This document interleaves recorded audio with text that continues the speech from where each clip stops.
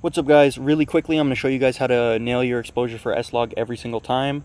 What you want to do is come over here and basically just get a baseline and set your exposure to, you want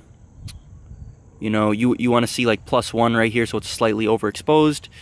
Set up your shot and all that good stuff. Have your shutter speed at double your frame rate so it looks nice and cinematic. Get that motion blur.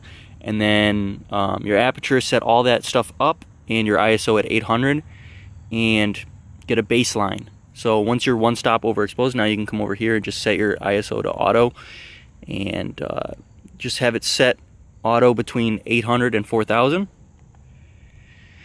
and set your exposure up here to +2, and this should give you the perfect exposure every single time.